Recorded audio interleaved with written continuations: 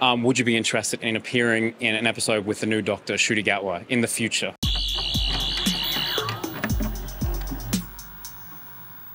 Last weekend, I was getting ready for Supanova Gold Coast to interview Sophie Aldred.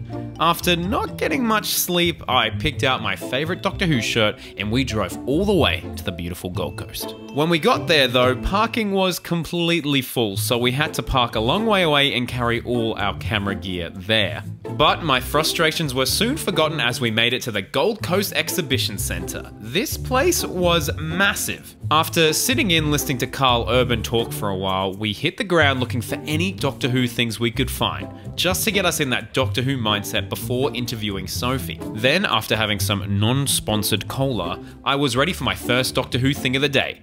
I got to sit in on Mark Sheppard's talk, who you might remember played Canton in the Series 6 opener, and that was sensational. I actually got to chat to him a little bit, but that video will be for another day. But alas, it was finally time for Sophie Aldred to answer some Crispy Pro subscriber questions.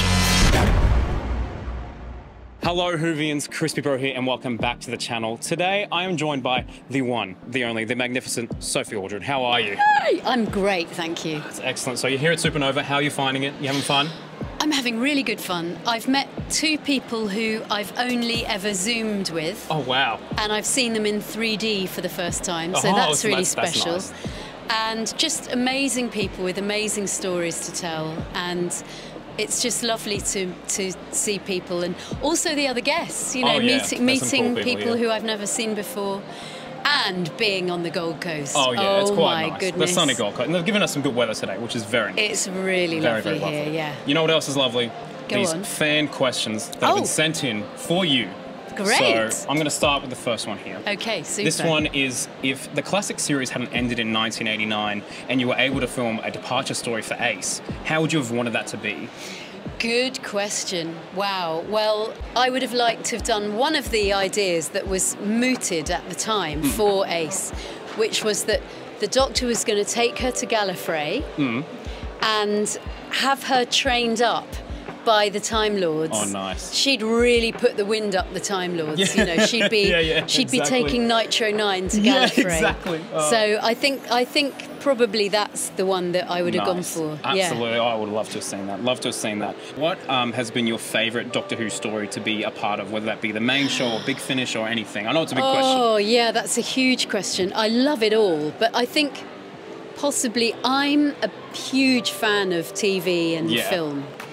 And I love the buzz I get when I'm on a film set or a TV set. So for me, I think probably maybe one of the classic stories because of going on location, although The Power of the Doctor was fantastic as well, because I got to work with Janet. Oh, yes, of course. And Jodie and Mandit. But I think probably one of the ones like The Curse of Fenric, which was an entirely location story for 4 episodes. So we were away the entire time on location. And of course, that's always, it's hard work, but it's fun work. And you're with the cast and crew, you're staying in hotels together. So it's a bit like being on a kind of working holiday. It's like a school excursion. It is, it is. And we did at the time all travel around in coaches and things. Nice. So it was like a school trip. So a lot of questions came in about your famous jacket. So we were wondering, did you have any say in that design, or was that purely the costume department? I had all the same design. That was the answer I was looking for. Very, very good. I'd seen some photographs of some girls clubbing in this very trendy magazine called The Face. Nice. And I took the magazine to the costume designer and I said, you know, how about this? And he said, yeah, we can do that. Nice. So we went round together basically, and I said, yeah, I'll have that one and I'll have that and that. And then I brought a lot of my own badges to decorate it with. And I had no idea. I just liked these certain badges I had. And I had no idea that all these years later, people would be looking on eBay and trying to get the badges, and you know. That brings me to my next question. Do you have a favourite badge on the jacket? Oh, I think my favourites have got to be the Blue Peter ones. Nice. Because they were mine. Yeah. My very own ones from 1970 something. Wow. That I won, and. Yeah, they really mean something to me. Very sentimental. Yeah. What was it like working with the one, the only Sylvester McCoy? How was that? I think it's one of the great highlights of my life to have worked with Sylvester, and still working with him, obviously, all these years later.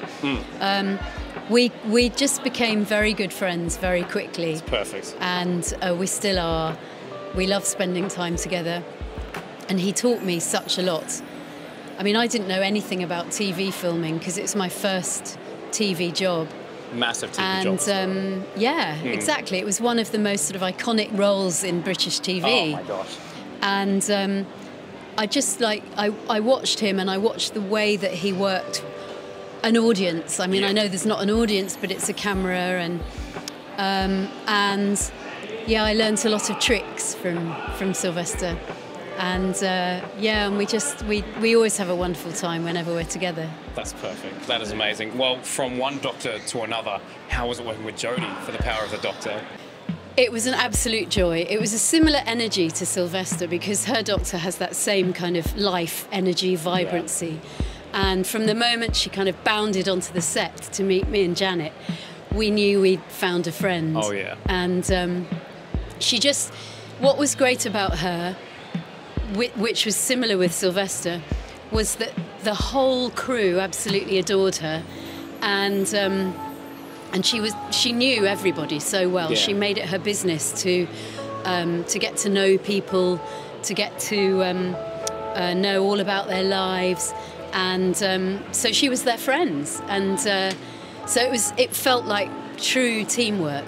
That's perfect. Yeah. That's amazing. It was an amazing episode. It was so nice to have you back. Oh, it was wonderful to be back. Oh, exactly. Well, speaking of which, would you be interested in appearing in an episode with the new Doctor, Ncuti Gatwa, in the future? Yeah, where's the contract? I'll sign it now. I'll get it ready. Yeah. It's right back there. I'll make something up. Great. But yeah, no, absolutely. We would love to have you back. And that's it for this interview. So I thank you so much. Thank you very much. And you're a legend. And do you have anything you want to promote, or are you just here for fun?